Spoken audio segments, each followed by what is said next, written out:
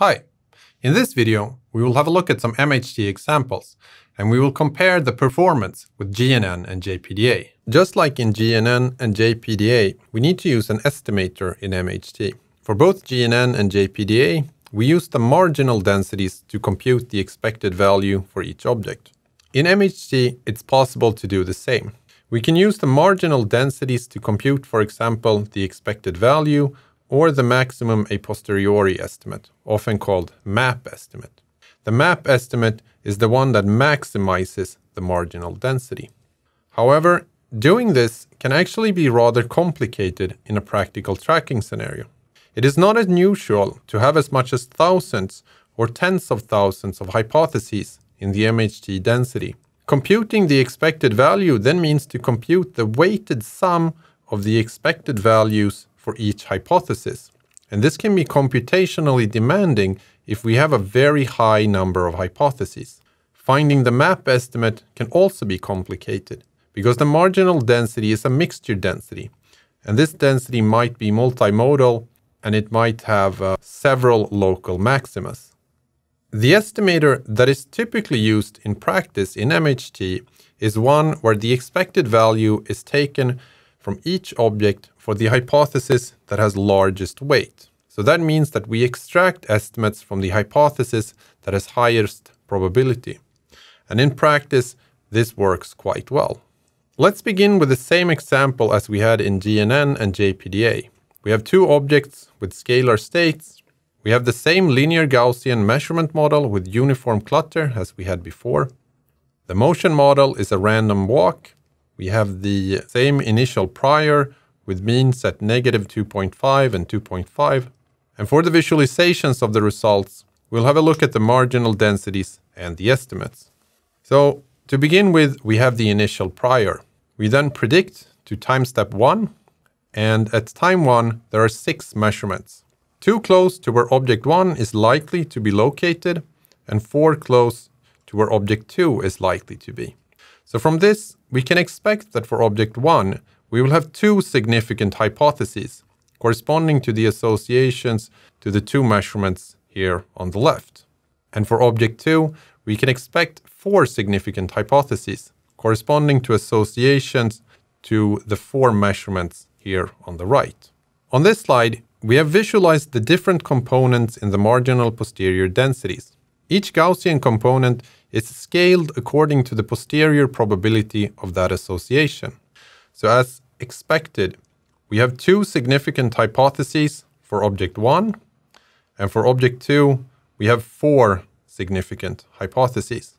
Now we have instead visualized the marginal densities. So for object 1, it has 2 peaks, and for object 2, we have a single peak. Next, we predict to time 2, and at time 2, there are 5 measurements. So for each predicted hypothesis and each association, we now get a posterior hypothesis. So for this example, when we have a look at the individual hypotheses, we see that for object 1, there is one hypothesis that has higher weight than the others. And for object 2, there are several hypotheses that are approximately equally likely. If we look at the marginals instead, both object densities have one significant peak. And this is an illustration of how MHT works. So we have prediction followed by an update in which we get posterior hypotheses for each data association. A part of MHT is also the pruning and the capping. So we will have a look at that more in a later example. Here we show the measurements on the top left and the marginal densities on the top right.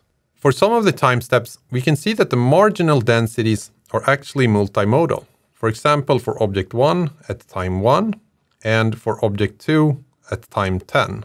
In the bottom row, we have the estimates and the densities on the left, and on the right, we have a comparison of the estimates and the ground truth. And for this particular example, we can see that MHT gives quite good results. The estimates are fairly close to the ground truth. If we compare to GNN and JPDA, we can see that for this particular example, if we compare GNN on the left and MHT on the right, we see that they give more or less the same estimates. This has to do with the fact that in MHT we are extracting the estimate from the most probable hypotheses. And for this example, this hypothesis is the same as we would get if we were greedy and just took the best association in each time step, which is what GNN does. If we consider the example with lower probability of detection instead, 0.5, we can see some significant differences. Looking at the marginal densities on the top right, we see that for both objects, they are multimodal for many time steps. This is especially true for the first object in blue. For example, at times 8 and 9, we can see two distinct modes. If we compare the estimates and the ground truth in the bottom right, we see that for this example, there are a few time steps in which the errors are quite large. For object 1, we have at time 1 and time steps 7, 8, and 9. We can see a rather large difference between the ground truth and the estimates. If we compare to GNN and JPDA, we see that for this particular example, arguably, JPDA is actually the one with the best estimates. Regarding GNN and MHT, it's difficult to determine from these figures which has the best results. However, this is actually an atypical result. If we were to simulate these models many times and compare the average results for GNN, JPDA, and MHT, we would most likely find that on average, MHT outperforms JPDA and GNN. We can illustrate the density approximation in MHT using the example that we've had before. We have two objects, two measurements at -1.6 and 1, and we have the same prior. To begin with, we will consider probability of detection equal to 0.5. For this prior and these two measurements, as we've seen before, the posterior has 7 components corresponding to the 7 different data associations. Let's begin with an MHT approximation where we have just one hypothesis. So on the left, we have the exact posterior marginal densities and the MHT approximations. In the middle, we have in blue the exact posterior weights for the data associations, and in orange, we have the MHT weights. Because we have just one MHT hypothesis, its weight is equal to 1. On the right, we visualize two so-called divergences, the Kullback-Leibler divergence and the Cauchy-Schwarz divergence. Exactly how they are defined is not very important to know right now, but what you need to know is that they can be used to measure the error when we approximate the exact posterior density with the MHT density. Finally, we want to just point out that when Nmax is equal to 1, so we have at most one single hypothesis in MHT, then MHT is actually equal to GNN. If we instead have two MHT hypotheses, then the marginal posterior approximation is slightly better. This can be seen by comparing the exact density and the MHT density on the left, and we can also see that the two divergences are now lower. And we also see in the MHT weights that they are much closer to the exact weights. With 3 hypotheses, we get an even better approximations, and the divergences are now much closer to 0. If we add a 4th hypothesis, we see that the MHT density approximation is more or less equal to the exact density. The weights are also more or less equal, and the divergences are almost 0. The reason that we have such a good approximation now is that the 3 hypotheses that we have pruned, they all have weights almost equal to 0. So for this particular example, 4 hypotheses in the MHT density gives a very good approximation of the exact density. So to save some computational resources, we could probably take just the 3 best hypotheses, since that also gives a very small error. And if we compute the divergences for 5, 6, and 7 hypotheses, we see that there is very little difference from having the 4 best hypotheses. So a general conclusion that can be drawn from this illustration is that the more hypotheses we have in MHT, the better the density approximation is. Now, in real scenarios, we cannot compute all data associations, and therefore we cannot verify that the pruned hypotheses have weights more or less equal to 0. However, the general conclusion still holds.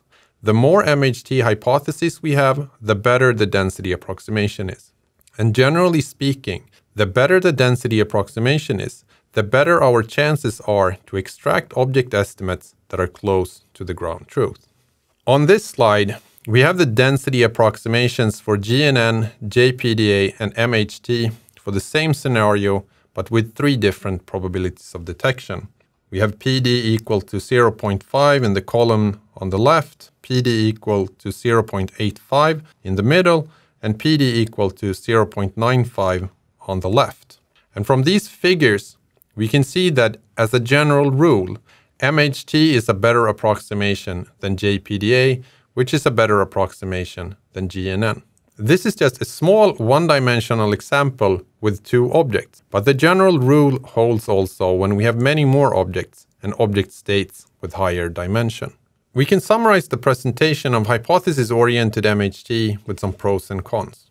If the maximum number of hypotheses is chosen large enough, it is often the case that MHT is sufficient to represent the uncertainty of the scenario. There is also a lot of empirical evidence that MHT works well in tracking scenarios when the signal-to-noise ratio is low. So, for example, when we have a low probability of detection, or the clutter intensity is high, or the measurement noise variance is large. In scenarios where GNN and JPDA might fail, MHT often still works. Among the downsides of MHT, we have that it is computationally more expensive compared to both GNN and JPDA, and it is also a bit more complicated to implement. In MHT, it's actually not guaranteed that the most probable association sequence at time k is represented in the MHT density at time k. However, if the maximum number of hypotheses, Nmax, is large enough, it is typically the case that the most probable association sequence is represented in the MHT density.